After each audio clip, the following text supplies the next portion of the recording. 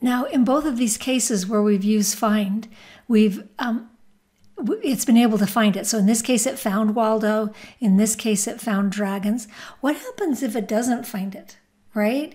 So let's say that we're looking for dogs. And we say find that, and let's put fiery in front of dogs. So let's run it now. What happens? Now we're getting an exception. So here what's happened is it's thrown an exception, an out of range exception.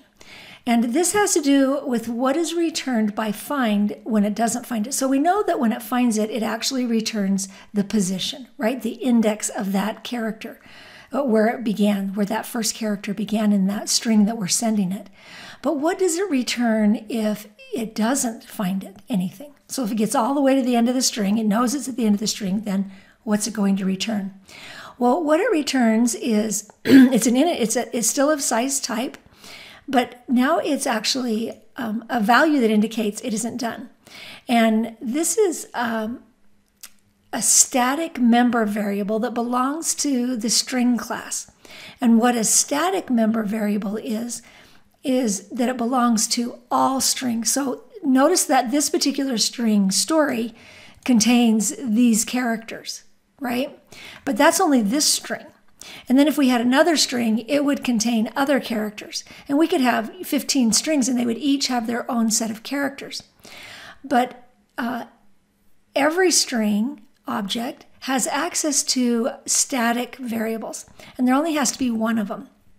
And this one is the string, and the way you access it is with those two colons, right? String, colon, colon, and now we're going to say what value is it, and it's n position, or not a position. And that's the value that's returned. It's actually, you can go look at the documentation, it's actually a -1, which is something you very likely have used before as a return value to indicate you didn't find what you're looking for, or for some reason you need to return an integer. And but it's a constant. So it's a constant that belongs to all string objects. So I don't have to do it just on story. I can just say, oh, the string class, this static value n position.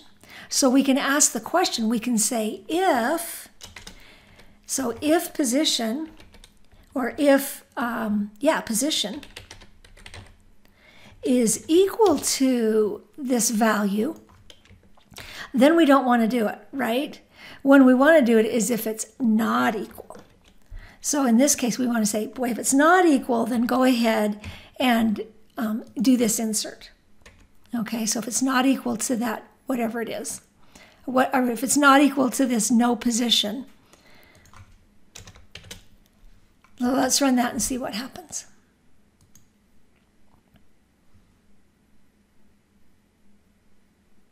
And now we don't get that exception, yahoo, but we also don't get any change.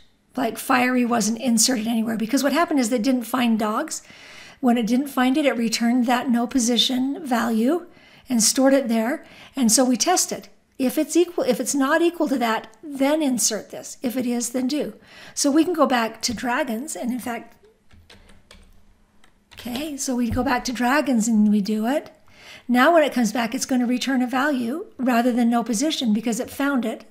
So there it is. So it found it, and now it did the insert. So it's important to know that when you're using find, and it doesn't matter where you're using it, up here it would be the same thing. If it doesn't find it, it's going to return this value, no position. Now remember that I said that this is a static value, right? It's a data member. Actually, it's a constant in the string class, and all strings have access to it.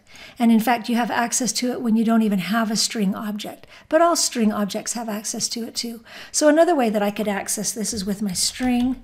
I could do story, no position, and then I get that same value, but using it with that string, because all strings have access to it as well. And so I can, two different ways that I can use that same position. But if you're going to be using that value later, the value you get returned from find, then you want to protect it to make sure that it doesn't throw an exception in your program.